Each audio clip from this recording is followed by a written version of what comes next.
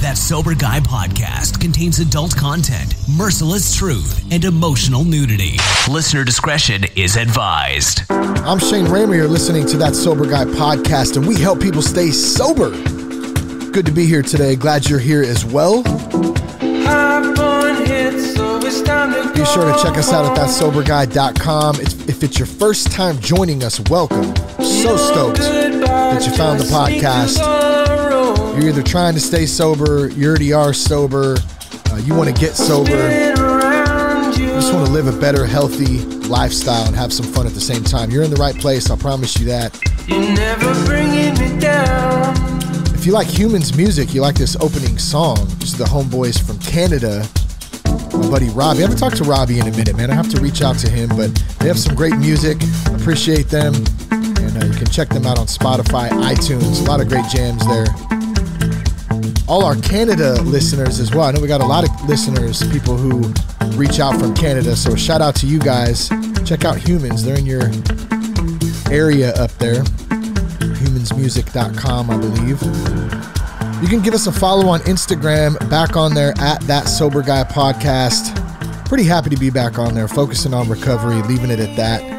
Took a little break for a minute, a hiatus, trying to build up the following again. So please give us a follow on there. And then check us out at the Locals, That Sober Guy Podcast Locals community. It's kind of like Instagram meets Patreon. And you can help support us, and you can also be part of a growing sober community to help stay accountable and, of course, have some fun at the same time. I'd love to have you join right now. Download the Locals app. Go to thatsoberguypodcast.locals.com. Both links are in the show notes. And you can find those there. If you're struggling, you need a meeting, you need something, I got a couple things for you. Number one, the Fourth Dimensioners Zoom meeting is every night at 6 p.m. Pacific. And actually talked to Buddy today. And one of the things he told me that I didn't know about the Fourth Dimensioners is if you're looking for a chip, maybe you got your 30 days or your 60 days, your 90 day, your 1 year. Obviously, there's not, everywhere isn't having in-person meetings. Some places are, some places aren't. Some people want in-person, some people don't.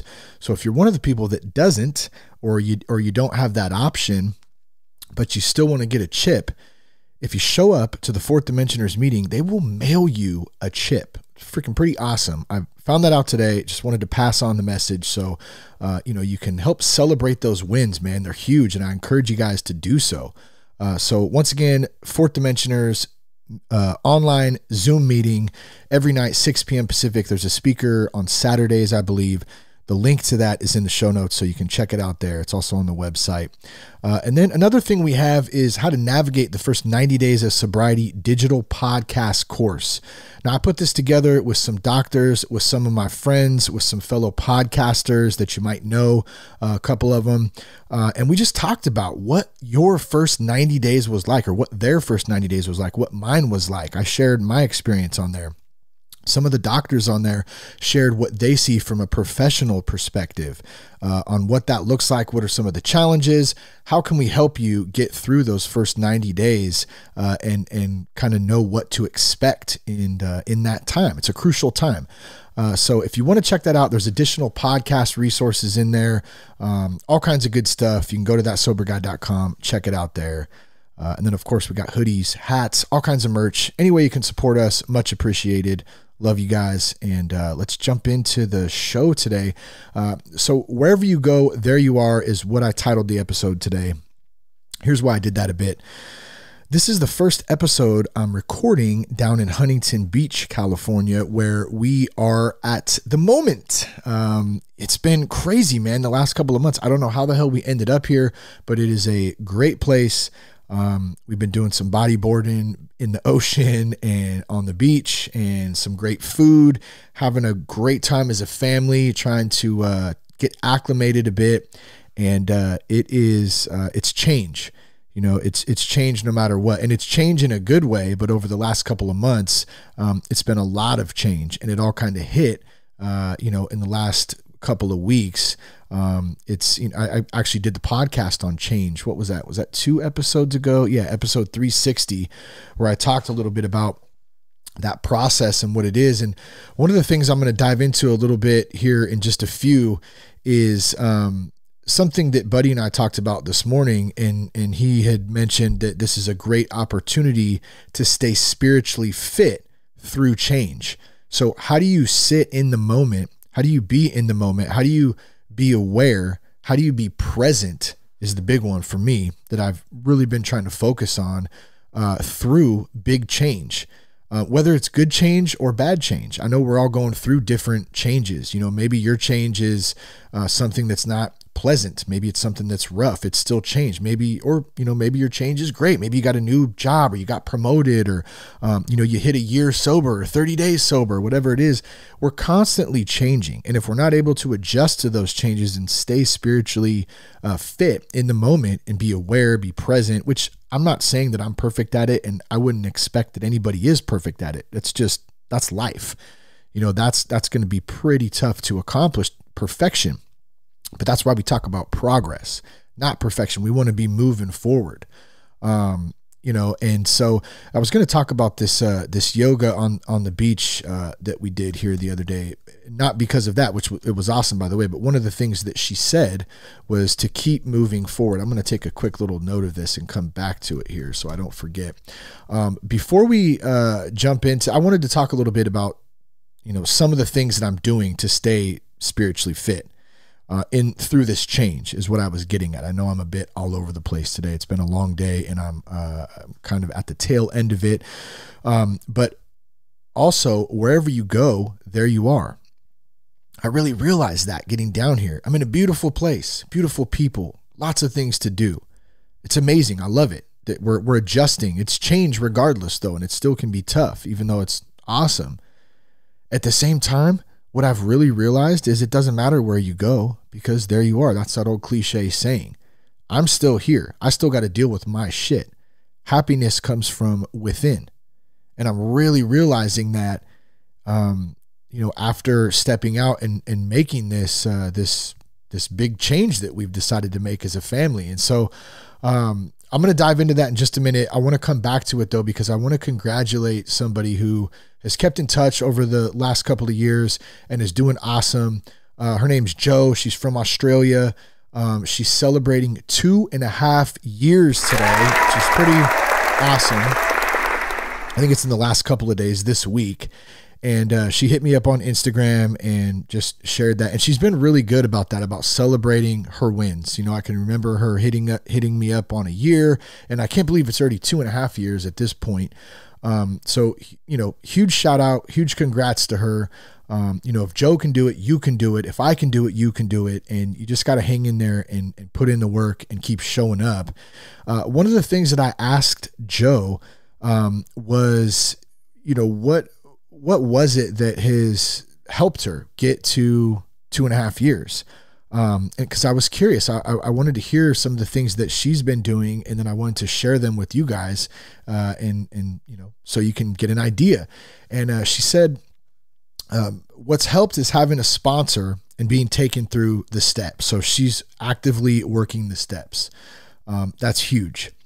I've done a couple of step works. Even Jess has done step work in Celebrate Recovery as a spouse of somebody in recovery.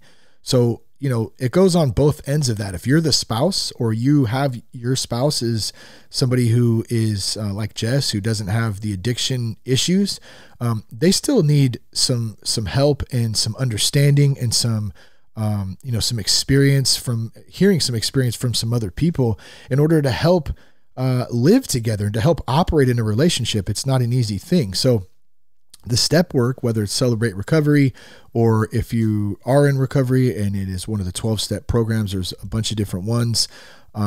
It's huge, and it does help. And I can promise you that it's not an easy thing either. It takes work. You got to show up and you got to put the work in. And so Jo's doing that. She's got a sponsor, which is huge, a mentor, whatever label you want to put on it, a friend, somebody that you can talk to that understands, preferably somebody that's in recovery or that has been through it before. She also said understanding the book and how it's supposed to be used. So she's talking about 12-step books, and there's different programs. I'm just trying to keep it general for you guys too, because I know the program I work, and there's a couple of them that I work and have worked. I like to kind of blend some of the stuff together what works best for me. And I'm a firm believer that just because something works for me or somebody else doesn't mean it's going to work for you, and vice versa. I think we should be open, to whatever it is that helps keep us sober. It's really irrelevant. The point is that we stay sober. We don't need to, argue and talk about mine's better and you need to do it this way and that way.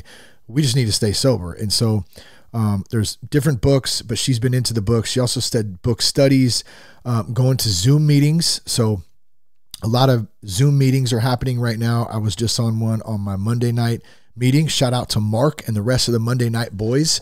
Appreciate you guys. That was a great way for me to kind of get reconnected after this big move. That support is huge, so she's going to Zoom meetings. You also have the Fourth Dimensioners that I mentioned. So if you need one of those meetings, there's one in the show notes for you. It's great, like 100 people in there. I think it caps at 100 people actually. So you got to get in a little bit early because it usually does fill up. And there's tons of other ones too. Tons of other meetings, not just that one. You can find them all over the place. She said, Zoom meetings, podcasts, That Sober Guy in particular. So thank you for that. I appreciate you listening, Joe. You've been listening for a long time. I'm glad that we can help serve. There's also other podcasts, of course.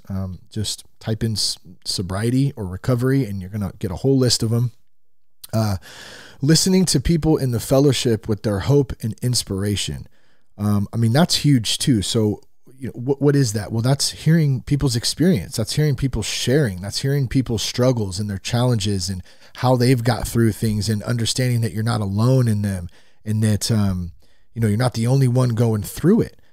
Addiction, alcoholism, mental health, it isolates the brain. And the brain is a powerful thing. It's got a mind of its own. I like to think sometimes. It's funny. The brain has a mind of its own. I like to think.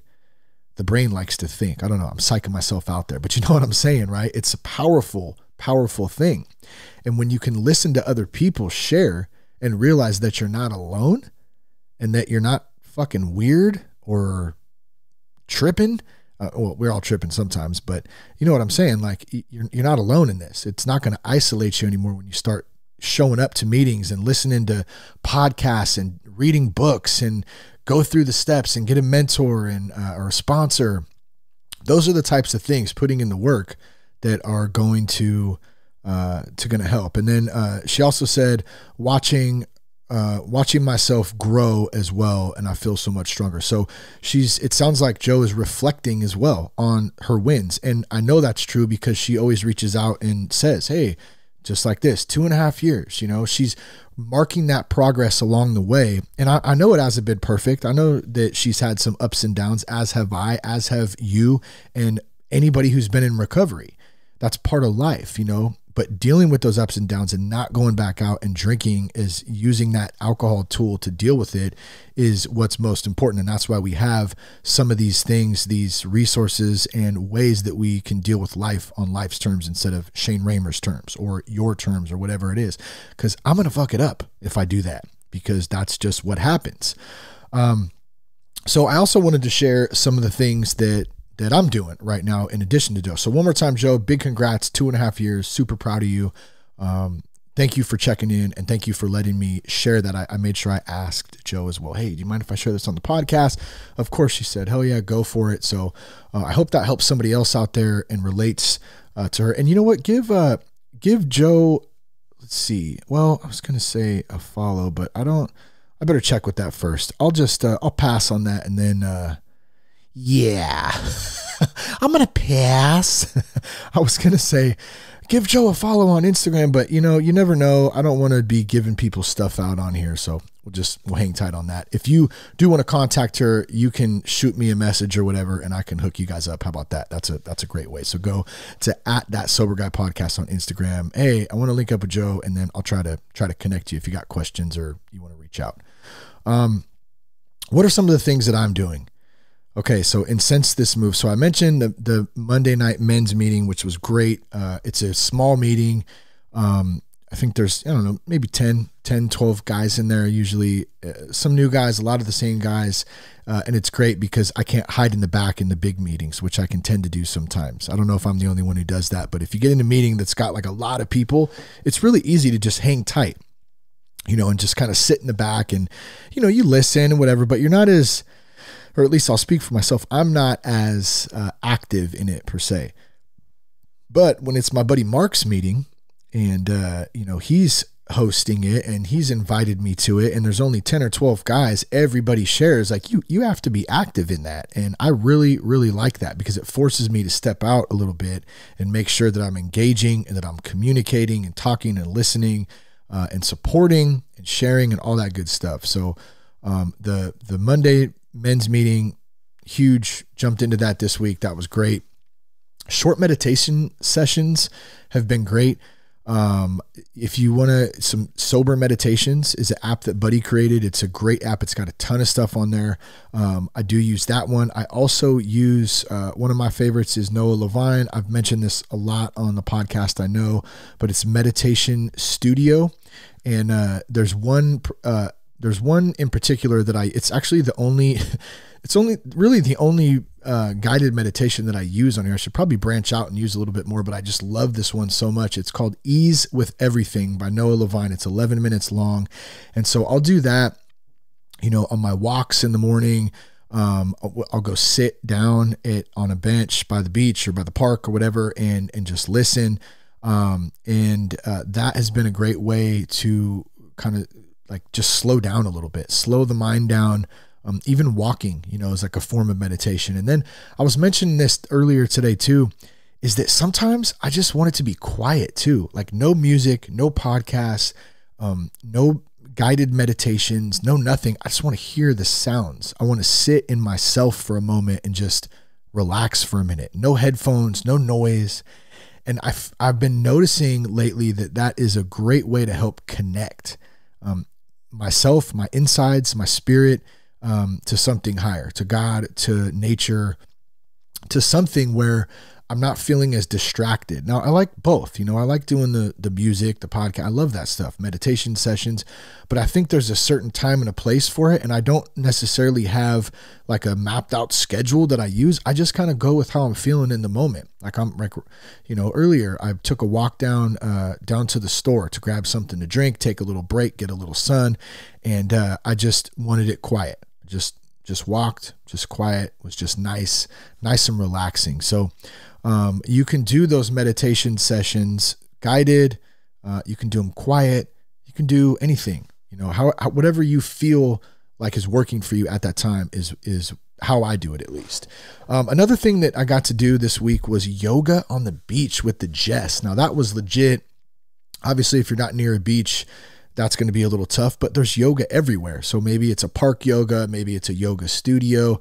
I'm definitely not the pro at yoga. You know who is the pro at yoga? And a lot of people might not. Well, no, actually you do know this because because we talked about it, is my good buddy Seth Manter. Let's see, what episode was that? That was episode 355, the Best Sober Podcast with Seth Manter. Go back and listen to that. And we talked about some yoga and the practice, and Seth's really inspired me, and I know his mom inspired him to dive into yoga and make that spiritual connection. I'm just super tight in myself. Like I haven't done a lot of it, so I'm definitely more flexible, I guess, than I have been in prior years. Just making sure that I stay fit and work out and run and that kind of stuff. But yoga on the beach, man. A great way to relax. And it wasn't perfect. I probably look goofy at some of the poses and stuff because I'm not great at it. I don't care. I'm just out there trying to connect spiritually, trying to stay relaxed, trying to stay present. That's really what it's about. So maybe that's an option for you. Maybe you've wanted to try it before someone's invited you and I don't know, I feel stupid. Like, who gives a shit? Just try it. Just do it. I mean, we only live once. We got to try things. We got to step out. Let me tell you this. I've gotten really uncomfortable in the last couple of months on some things, and I have felt the most growth that I have in a long time by being uncomfortable. And that's not just talk. That's actually feeling it and going through it. So I can promise you, I know it sucks sometimes to get uncomfortable, whatever it is you're going through, but do it. Try it. Go for it. Maybe it's yoga. Maybe it's the next one, workouts and running. Maybe it's workouts or running. I've been taking some good yogs. I believe it's its new thing. It's called yogging. something. I don't know. We just run. We just run for fun. But lots of jogging, lots of running going on, just say, go out and get some sun in the mornings. It's a good time. Get a little jogging. And if you can't run, maybe you got bad knees or you hate running, do a walk. Do a nice walk, man. Walk the dog a little bit. Take the dog on a 30-minute walk. Get the blood pumping, get moving, get exercising. Exercise. It's a funny word. Exercise. Workouts too, man. My boy Trent. You know Trent, Coach Trent. Man, I'm repping a lot of podcasts today going back, but that was, what episode was Trent? Let's see. Where is it, dude? No. Well, I don't know. I can't find it now. But sponsorships. I just had Trent on. I can't even find it on here. That's a bummer, dude. Well, for those of you who listen, we just had actually somebody, was it Gabby? I think it was Gabby. Shout out to Gabby. She hit me up on Instagram as well, just with a thank you about the podcast and the work that I'm doing. And I've had a few people actually this week. So if that was you, thank you very much, Gabby. And a couple, I think Joe was another one who hit us up and with a thank you. So we appreciate that. I appreciate that. I'm wondering where the episode with Trent is, but in any case, look for it. Trent programs me. Does that make sense? Trent programs me.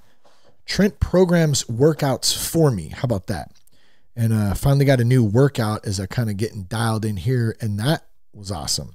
Got a little kettlebell action, a little running, some interval 400-meter runs, some burpees, all that good stuff, man. Like it all comes together. And maybe this sounds like a lot. Maybe you're going, holy shit, this is a lot of stuff. I'm even thinking that as I'm announcing it and talking about it. Am I announcing it? Do you announce shit? I'm not announcing it. I'm talking about it. I'm going down a list here, but you feel what I'm saying? Like, it's like, holy shit, that's a lot. It does maybe sound like a lot, but it's really not. I'm breaking it up. I'm doing it in the time that I have allotted, in my schedule during the day. But I guess point being is I'm making progress. I'm putting in my best effort. And in order to stay mentally fit, physically fit, spiritually fit, we got to put the work in and the effort in. And it's not always easy. I'm a slacker sometimes. Sometimes I'm like fucking all on board and just balls to the wall. And sometimes I can slack a little bit, and you got to find a balance in between and then not beat yourself up over it if it's not perfect. That's one thing I've been learning. Grace, trying to give myself a little bit of grace, and you got to do the same. So get active, workouts, running, whatever it is. Hit up Trent.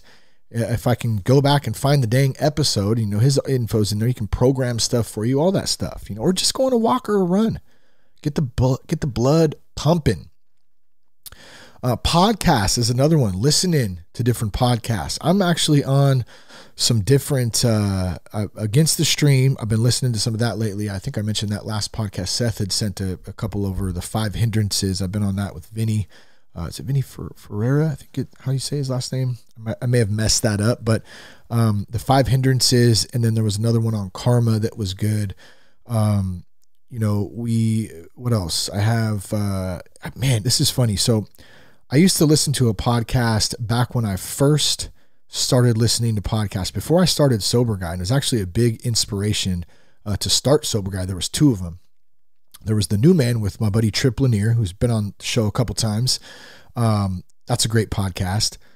And the other one is Entrepreneur on Fire with John Lee Dumas. I don't know if anybody has listened to that, but I've been back on that a little bit lately, in my entrepreneurial spirit has been arising. And it's one of the things I love about being sober is I don't just dream about shit anymore. I can take action because, how do I put that? I still dream about shit, but I actually take action on the things that I would like to do or pursue or create plans in the process. So am I perfect at it? Hell no. But it's definitely, do you remember that when you just sit back, just getting drunk and I'm going to just fucking do this and do that. And it's just fucking God. Why do I always talk like that? I don't know, but there's that voice, right? Those dreams that never seem to pan out because talks about it in the big book a bit, but when you're sober, it's different. something different about that. So podcasts though, what's your favorite podcast? Maybe it's Sober Guy. Awesome. I'm going to guess that you have quite a few more that you also listen to. That's something that can help keep you dialed in, keep you sober, keep you spiritually, mentally fit as well. The other ones, couple more here. Communicating. Just communicate. Talk to your sponsor. Talk to a friend. Talk to your spouse if you need to. I would highly recommend having somebody outside of the relationship that you're in that you can talk to. You know, a friend, a sponsor, a mentor, somebody. That's huge. Be able to communicate, someone you trust, talk about what's going on. And then Joe said this as well, and I'm going to second it. Meeting with my sponsor. Met with him today. Once a week on Thursdays we meet. And that's an important part of staying in this spiritually fit state, I guess, which is really fucking hard some days.